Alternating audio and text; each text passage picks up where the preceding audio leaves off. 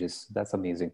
How about you, Ronald? What do you do in order to kind of engage with your target audience?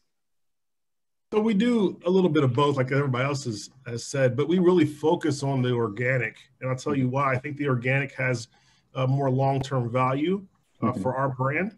The people that you end up giving all this information away to, they end up liking what you're doing, and then they can kind of become like almost like disciples of your information to other people.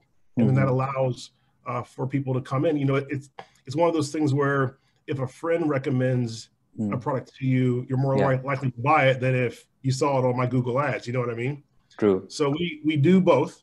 We actually use logical positions as well, Stephanie. And we're good with our results. We like what we're getting from them, but we found that, at least for us, that we get more subscriptions, we get more long-term, more hardcore followers, if you will, doing it very organically, which means a lot of face time with these people and or interacting with our groups. So I think at the end of the day, for us, it's allowed us to be up when everybody else is down.